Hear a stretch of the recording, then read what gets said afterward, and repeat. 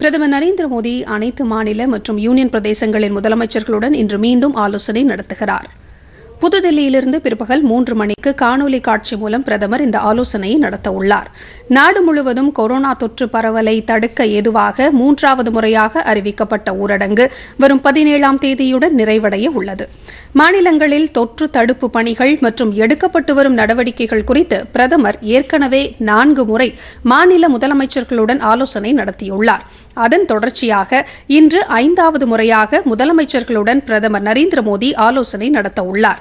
நாடு முழுவதும் ஊரடங்கு உத்தரவை 17ஆம் தேதிக்கு பின்னர் தளர்த்துவது குறித்தும், தொற்று பாதிப்பு அதிகமுள்ள ஒரு சில பகுதிகளில் ஊரடங்கு உத்தரவை தொடர்வதா என்பது குறித்தும் இன்றைய ஆலோசனையின் போது பிரதமர் முதலமைச்சர்களிடம் கேட்டறிவார் என்று தெரிகிறது. நாடு முழுவதும் தொழில் நிறுவனங்களை மீண்டும் திறப்பது, தொழிலாளர்களின் பாதுகாப்பு உள்ளிட்ட விஷயங்கள் குறித்தும் பிரதமர் இந்த ஆலோசனையின் போது கேட்டறிய உள்ளார்.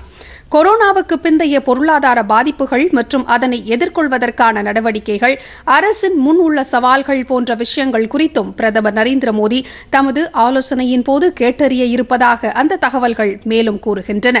பொருளாதாரத்தை மீட்டெடுக்க மாநில அரசுகள் செயல்படுத்தி வரும் மற்றும் வகுத்துள்ள திட்டங்கள் பற்றி பிரதமரிடம் முதலமைச்சர்கள் எடுத்துரைப்பார்கள் என்று எதிர்பார்க்கப்படுகிறது.